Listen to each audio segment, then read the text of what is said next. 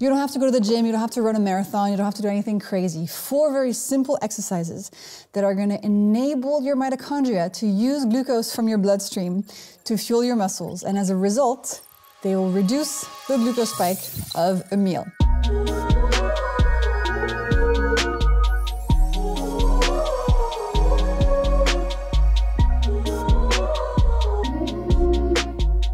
Hello angels, and welcome back to the Glucose Goddess Show. I'm Justine Chospé, a French biochemist who is obsessed, but like in a healthy, obsessed fashion.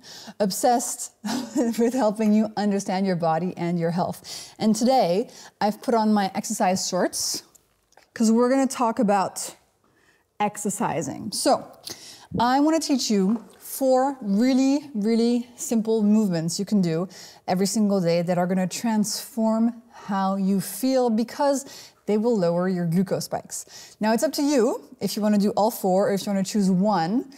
Let's start with one, okay? Pick one and then you can build up. So pick today one exercise in this episode that you can do every single day, starting today. Promise, pinky promise. Starting today so that you can feel better. So let's get into it. First things first, let's have a little quick look at what actually happens when we move our muscles. So anytime I move a muscle, whether I'm doing this, or I'm doing a squat, or I'm doing whatever, here's what's going on. Your muscle, here's an example of a muscle. Your muscle contracts.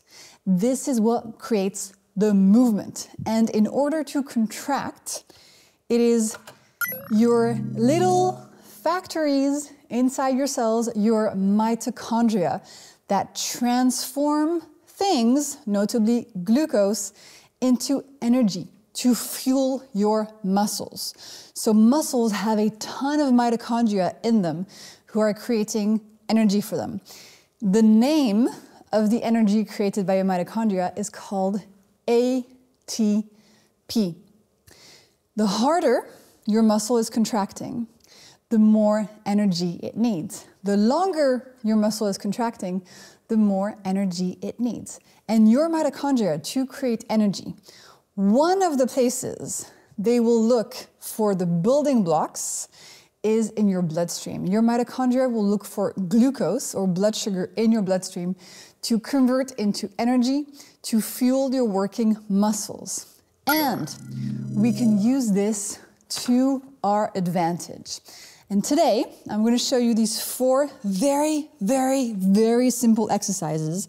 You don't have to go to the gym, you don't have to run a marathon, you don't have to do anything crazy. 4 very simple exercises that are going to enable your mitochondria to use glucose from your bloodstream to fuel your muscles. And as a result, they will reduce the glucose spike of a meal.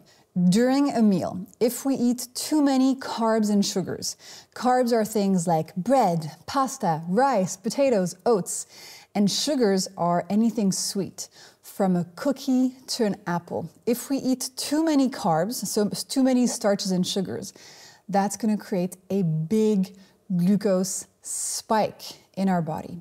Now, these spikes have damaging consequences. We want to reduce them. Here's an example. If you have a pain au chocolat, I love pain au chocolat, you will create a big glucose spike in your body because the pain au chocolat contains a lot of carbs and sugars. This glucose spike will lead to inflammation, glycation, insulin release, and during the dip after the spike, you might want more sugar because dips after spikes can lead to cravings and hunger. You might feel tired too. So reducing our glucose spikes is really key to feeling our best today and also to help our body prevent long-term chronic diseases. I have a whole episode on how glucose is linked to diseases in people without diabetes. Check it out if you want more. But today's episode is all about reducing these spikes in very easy ways. So if after you've eaten something high in carbs and sugars, after you've eaten something that would create a glucose spike, if you get in there and before that food has time to create a glucose spike, you activate your muscles will grab some of the glucose from that meal, thanks to your mitochondria, and they will turn it into energy to contract instead of letting all that excess glucose create a damaging glucose spike in your body. So that's the whole point of today's episode. It's about 4 really easy exercises you can do to reduce the glucose spikes after you eat something high in carbs and sugars. The first exercise I want to talk about is called the soleus push-up or the calf raise. So imagine you're at your desk, you're at work, you're at school, wherever, you've eaten something really high in carbs. Here is the easiest and most discreet way you can lower the glucose spike of that meal. You will simply put your feet on the ground like this and then just go up and down. Try to keep your shoes on. Don't do like me. So you go, oh my God, my shoes are getting off. Anyway, it doesn't matter. You go up and down like this, okay? For 5-10 minutes. Now, why is this helpful? Because your calves, my dears, contain a muscle called the soleus muscle.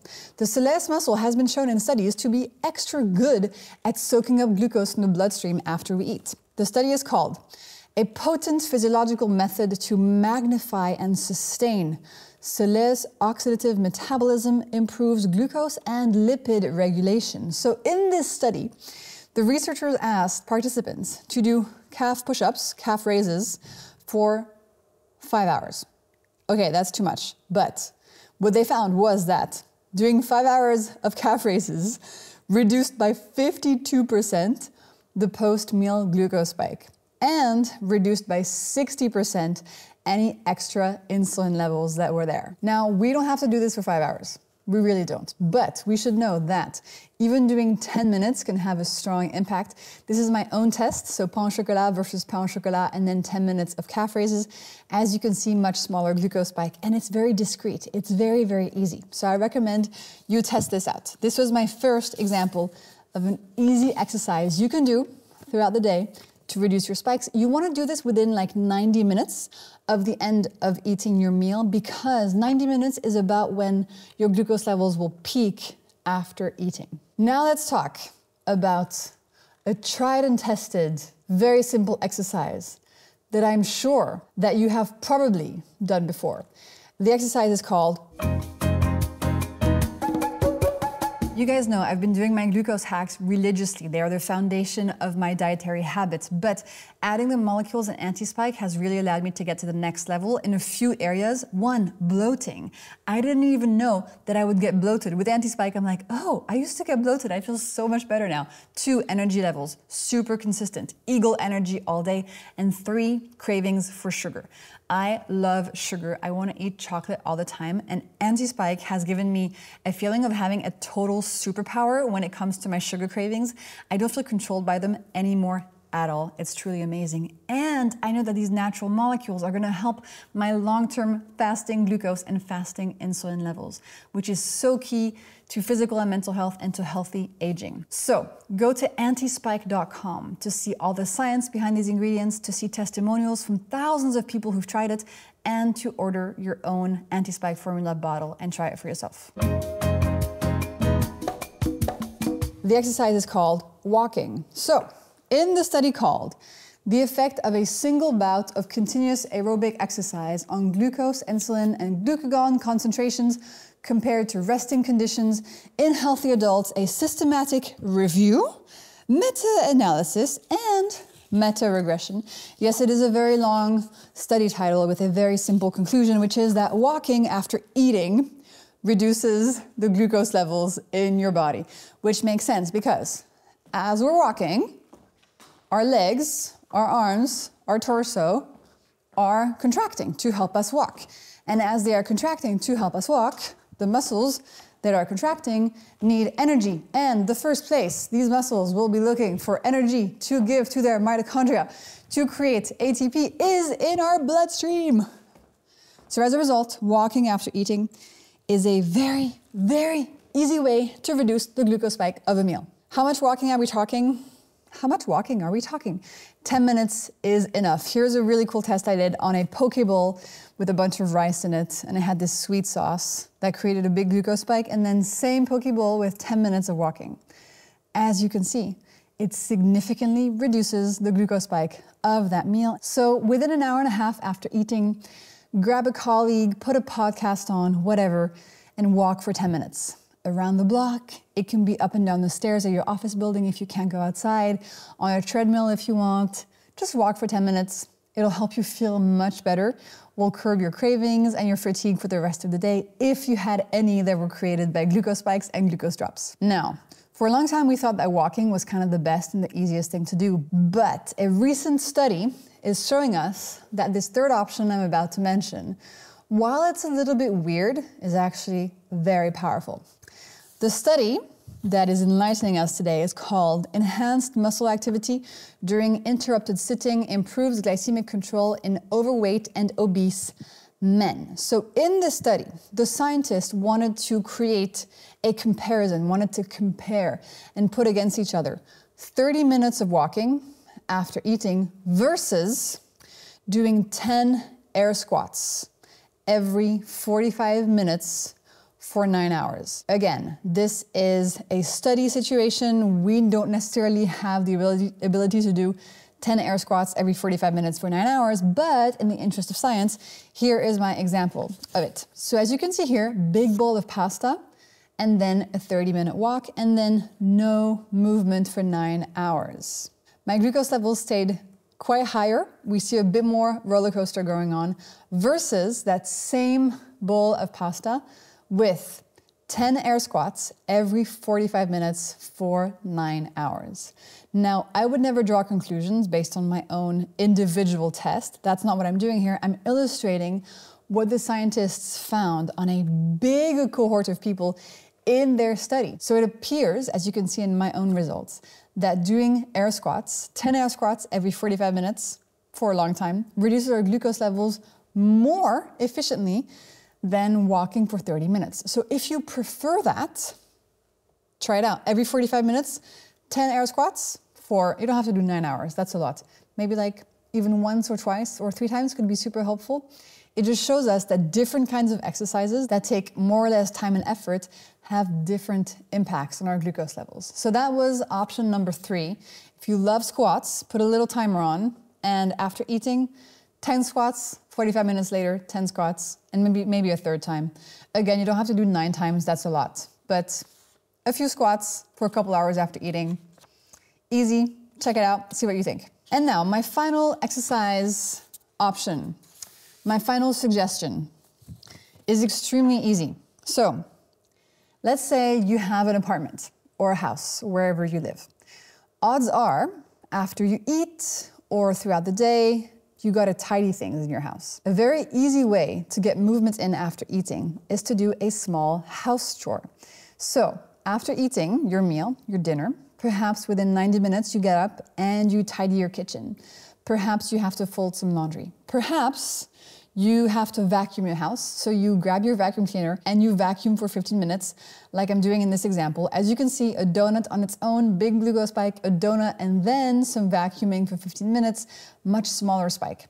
Simple exercise snacks, they're called. So simple movements that we do on a day-to-day basis, if we organize them and plan them after a meal high in carbs, it can help our body process the carbs better and reduce the consequences.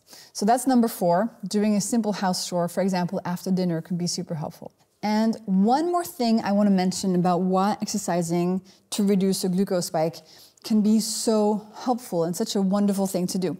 So generally in our body, after we experience a big glucose spike, our body tells our pancreas to send out a hormone called insulin.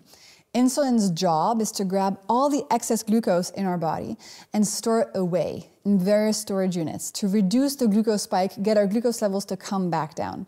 And that's great, that's normal. The problem is, over time, if your insulin levels increase every single day, multiple times for days, weeks, months, years, over time, the accumulation of a lot of insulin can cause its own issues, like insulin resistance, like prediabetes or type 2 diabetes. What's great about moving after eating as a way to reduce your glucose spikes is that your muscles, when they absorb glucose after you eat, they don't need insulin to do so when they're contracting. So you're reducing your glucose spike without increasing your insulin levels. And this is so cool and so great because one of the ways that you could reduce somebody's glucose levels would be by just giving them a ton of insulin. But the problem is, as I explained, high insulin levels have their own consequences. So by using your muscles after eating, you're not only reducing your glucose spikes so that you feel better, better energy, fewer cravings, less hunger, less inflammation, you're also helping your body not release too much insulin, which is a very good and healthy thing. So there we have it. Those were my 4 examples of really easy exercises you can do every day. The soleil push-up, like this, the calf raise, the walking, the air squats if you want, or the simple house chore. Now, moving after eating is just one of my 10 glucose hacks, and if you want to see all of them, which don't require as much physical activity, I promise, the other ones are about food, download in the description of this episode my PDF with my 10 core glucose hacks that will help you reduce your glucose spikes, feel amazing today, and help your body and your health in the long term as well. Thank you for watching. I'll see you next time.